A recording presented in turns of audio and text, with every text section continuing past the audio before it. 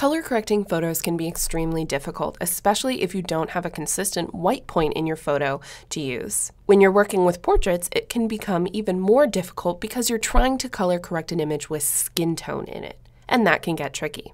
Here inside Perfect Portrait, on the right-hand side of the screen, you'll see the color correction pane. This color corrects your image based on skin tone instead of white point. It's automatically adjusted when you bring a photo into Portrait, but you'll notice the amount slider at the top of the pane is set to 0, meaning it's not turned on until you move that amount slider over to the right.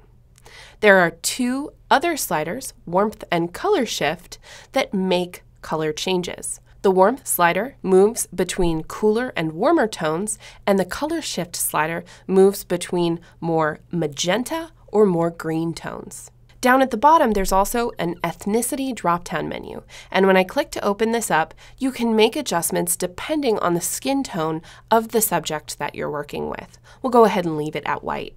Now let's take the amount slider at the top of the pane and move that over to the right. As I do so, you'll see that some of the greener tones in this image start to correct themselves. Because this was shot outside next to a lot of greenery, the subjects reflected that green, and it appeared a little as though they had a green undertone. Using the Warmth and Color Shift sliders, the program has automatically started to counteract that. If you don't completely like how the amount slider is adjusting the color correction, you can manually do that by taking the Warmth slider and moving it to the left to make your image a little cooler, to the right to make it a little bit warmer, or the Color Shift slider, you can move it to the left to make it a little bit more magenta, or to the right to make it a little bit more green. I'm going to go ahead and drop these back around where the original points were.